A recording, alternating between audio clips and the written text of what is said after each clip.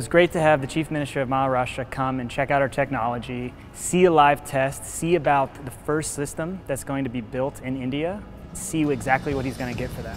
I was really impressed with the whole delegation's ability to want to push this project forward and do it very fast, and their commitment after seeing the technology and showing how quickly we built the technology here in Nevada, understanding how we can do that inside of India, and they are trying to find ways to help us do that even faster than we ever thought possible.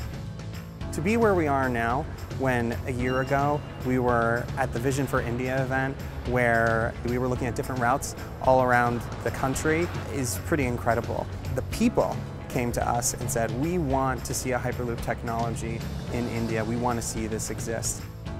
Right now it takes about 3.5 hours to do the trip between Mumbai and Pune by road. If you take a train, it takes about 5 or 6 hours.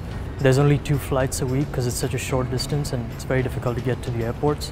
We're basically saying we can do it in 25 minutes, which is a huge improvement from the status quo. Today was all about viewing our technology in real time, in real life. And nothing prepares you until you come here and then see it for yourself. When you see the tube, when you see the pod, when you see the control room, you see the people who are actually been making history.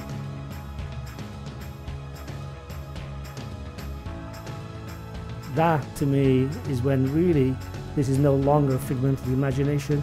This is now reality.